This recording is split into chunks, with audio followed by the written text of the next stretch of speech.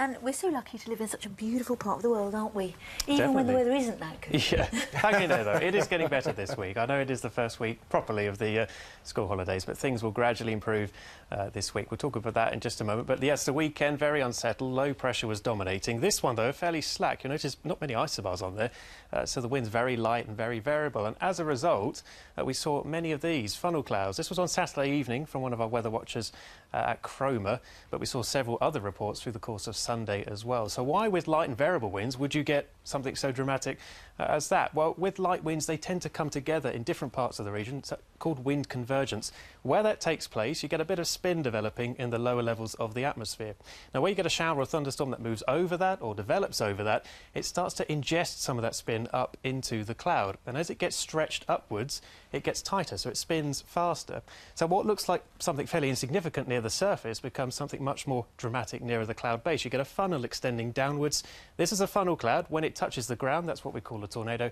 And in this case, if it were to touch the water, that's what we would call a waterspout. Now, we haven't had as many of those today because the winds have been much stronger. We haven't got that wind convergence today. What we do have, though, is this weather front, which has been giving us a lot of cloud and, for many of us, some outbreaks of rain, and some of that was quite heavy earlier on today. And right now, a lot of low cloud, mist, damp, drizzly conditions continuing this evening as well.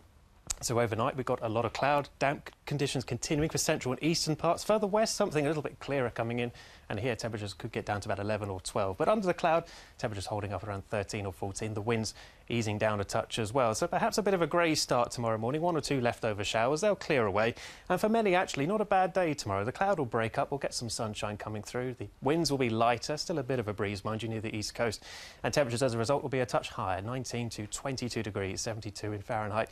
Not far off average, really, for the time of the year. Fine end to the day. Some sunshine for Tuesday evening, but look out west and a much deeper low. A lot of isobars with this one, and some rain starting to come in from the Atlantic. So a dry start on Wednesday, but it won't stay that way because the wind will pick up, cloud will spread in, and rain working its way west to east across the region. And some of that could be quite heavy during the middle part of the day. But notice the sunshine returns later on, although it will be quite a blustery feel to things even at this stage in the day. Now, towards the end of the week, it's a bit of a battle, really, between low pressure to the north and west, higher pressure to the south, and that will tend to fluctuate day on day. So Thursday at the moment looks mostly dry, a couple of isolated showers, but I think most places dry, 19 to 21 degrees. Friday looks also mainly dry, so not bad to end the week. Thursday and Friday, both days, not looking too bad. Temperatures back close to average. As we head into the weekend, that low pressure starts to get a little bit closer, so an increasing risk of some rain or showers, but there will still be some dry and bright spells, not a washout by any means. And with southerly winds, those temperatures might just turn a little bit warmer, back into the mid-20s. Susie. Thank you, Dan. You're so good at explaining things, isn't he? There'll be questions later, though, won't there?